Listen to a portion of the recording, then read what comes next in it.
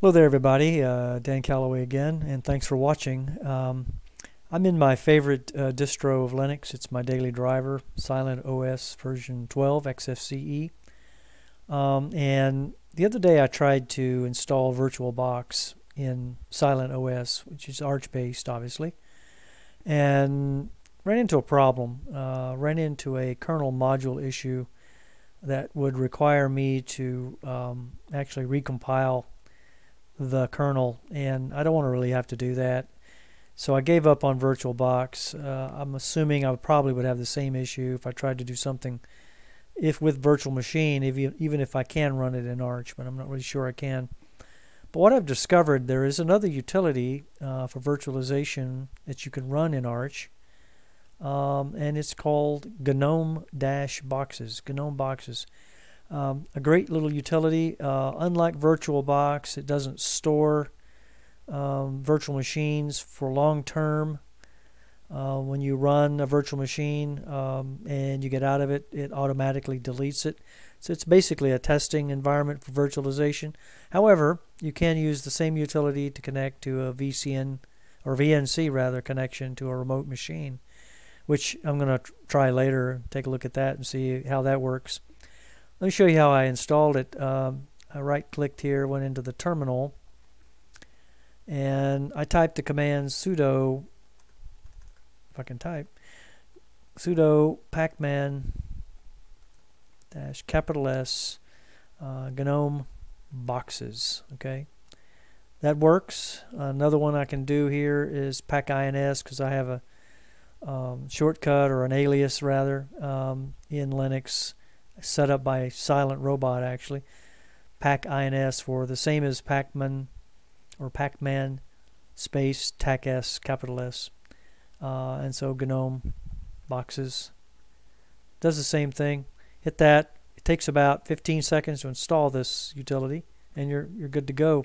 So let me go ahead and close the terminal, and let me go up to the whisker menu and bring that down and type boxes into the well, I was going to lost it. Give me a second. All right, and let's go ahead and hit boxes, bring it up, and here it comes. It's a really neat utility for virtualization.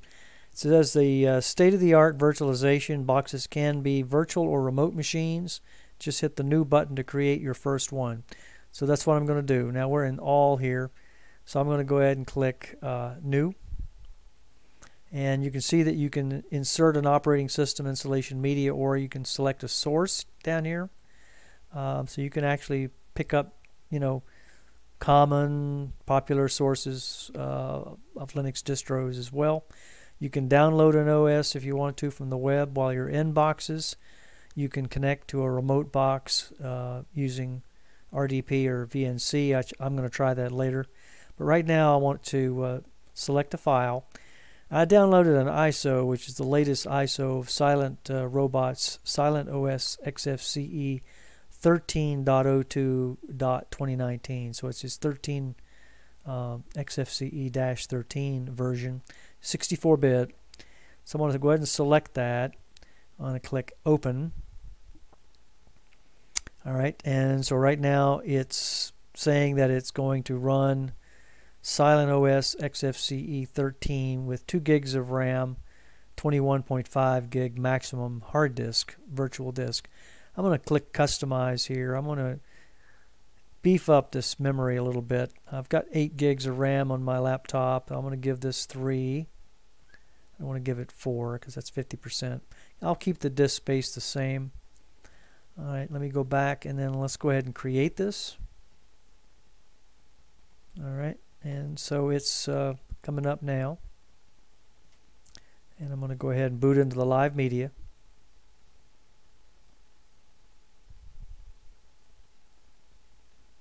Pretty slick with boxes. You can run a virtual machine just like you would in VirtualBox or VMware.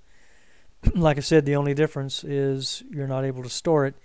I think you can store it, but you have to catch it before it actually automatically deletes the virtual machine, and I think you could probably get away with doing that. But I've let it go ahead and automatically delete the virtual machine when I'm done with it.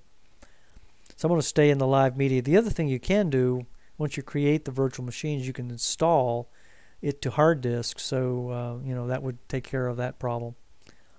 You just go ahead and install it directly from the from Boxes,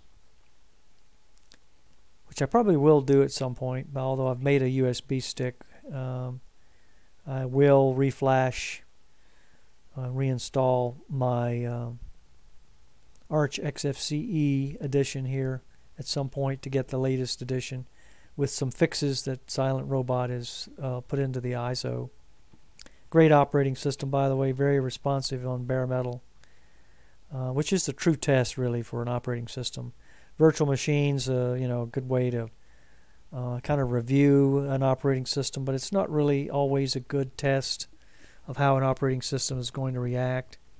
Bare metal is the way to go because it's running on regular hardware instead of virtual hardware. Okay, here's a start job that runs. Not really sure. It's rebuilding a dynamic linker cache. I'm going to let it go ahead and finish that. Shouldn't take very long to do it, less than a minute, I believe. Here we go. So let this come up, and you notice when I came in there was no way to go in and configure the network to make it bridged, so we have an IP address that's the same as the host machine. That's unfortunate. Maybe that's because I just haven't figured out how to do it, but I will set up an IPv4 address so I can get out on the web, because I do want to update the system here. Show you how I do that. So we give it a few seconds here. It's actually coming up. I can see hard drive activity, so it's not stalled.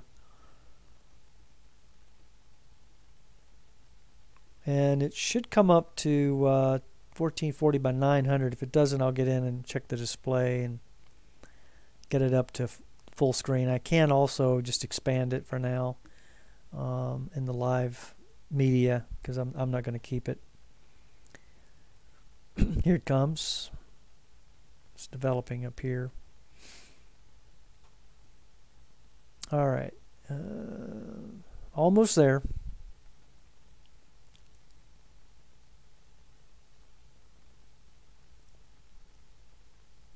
Okay. Here's the VBox client notification.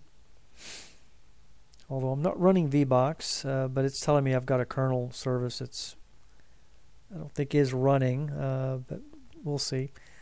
Okay, so let me go ahead and, first of all, let's get into the connection here. It says that it is active, so I do have an active connection. That's good. Let me come up to the whisker menu here in the virtual machine, and let me okay, click on it. I thought I had clicked on it, but I didn't. Let me click on display. Okay, and come down. And let's see what I got here for resolution on the screen.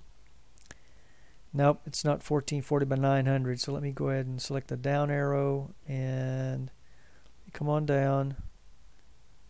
1440 by 960 by 900. There we go. And let me apply that.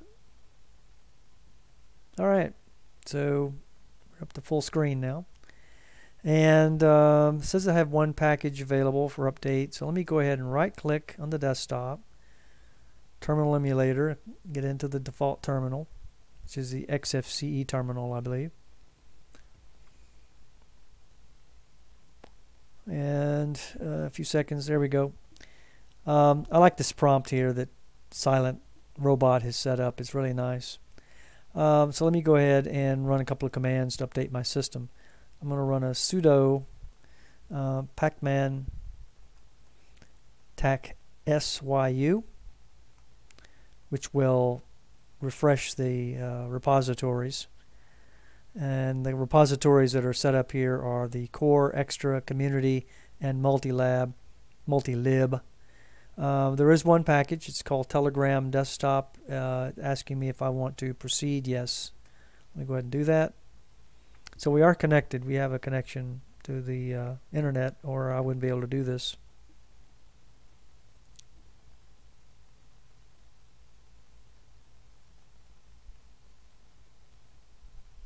Okay, let me clear the screen. Let me go ahead and do a uname R.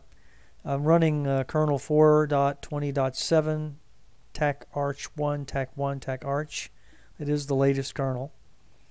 Let me do another command here, free, and a tac m switch to see how much RAM I'm actually utilizing in this VM.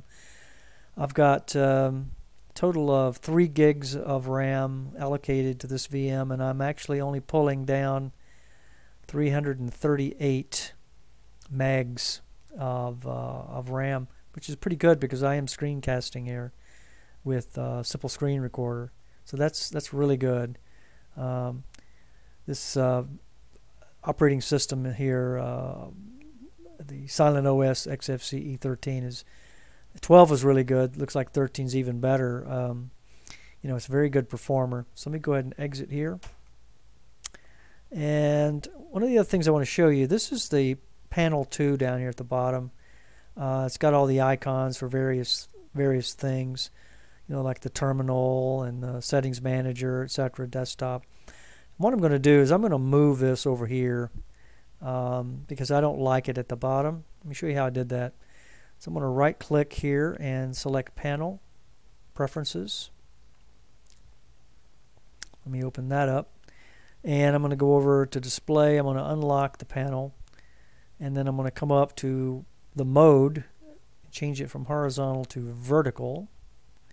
Okay, that flips it vertically. So let me move this over. Let me come up here and grab the end of this thing here, and let me drag that over to the left screen and snap it to the left of the screen here. And then let me come up to row size, and let me decrease this down to, say, about 35. That makes that smaller, as you can see over here.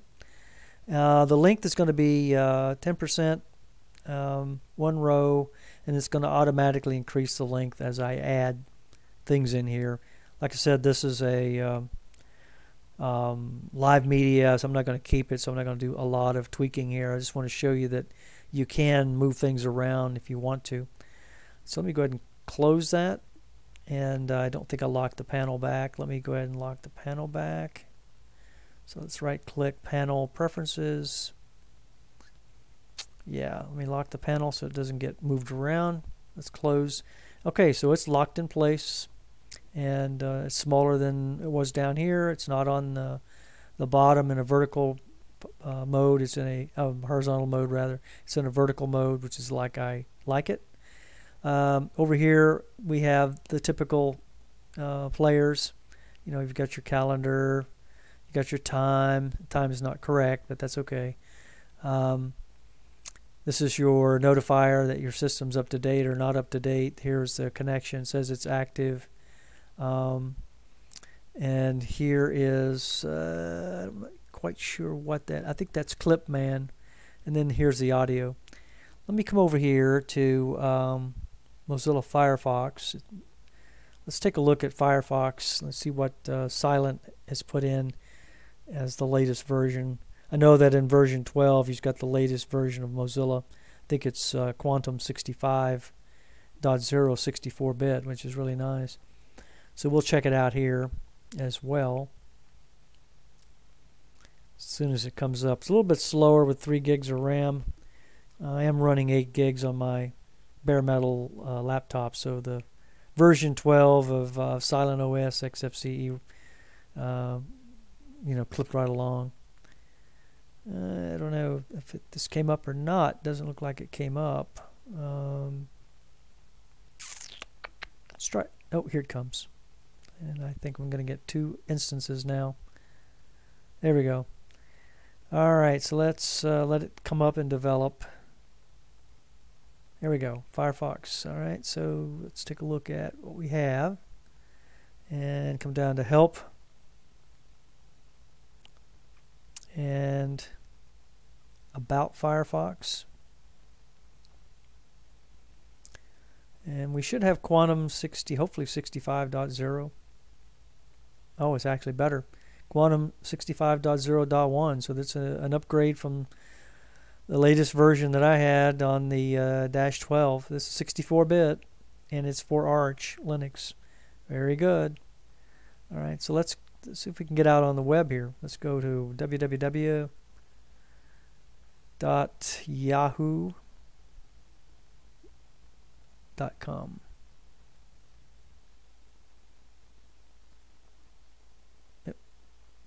What happened? Here we go. Yahoo.com. Let's see if we can get out on the web. Oh, I've got Yahoo.com. That's not going to go anywhere. Can't type today.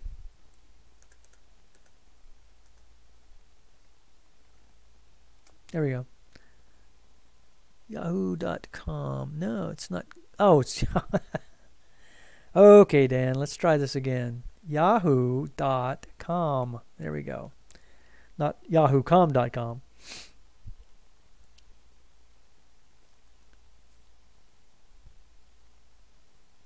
And should be coming up here shortly. Just want to make sure we can get out on the web here with this. There we go. Live CD, live media version, connecting okay to the web. So we're good to go. So this is a great operating system. Just wanted to show you boxes. Primarily, that's the reason for this video. Show you that you can run a virtual machine or connect to a remote server or a remote machine using RDP or VNC using the same utility. And I'll demonstrate the VNC capability in another video. Just wanted to show you boxes. So let me go ahead and let's go ahead and power down this VM. And let's do a shutdown, and I'll show you that it does automatically delete the virtual machine unless you undo it. It automatically deletes it on exit when it shuts down the virtual machine, which is actually a good thing. Like I said, if you wanted to install it on bare metal, you could do it from within here. Okay, it says it's being automatically deleted, and I could undo it, but I'm not going to. Alright, so it's deleted it. So let me go ahead and close boxes. And so this has been a video showing you that you can run something called Gnome-Boxes in Linux and run a virtual machine, either 32-bit, 64-bit, depending on your architecture, system architecture, and the host. I do have a 64-bit CPU, so not a problem. And so this is something you can use in the place of VirtualBox or VMware for Linux. So have a nice day.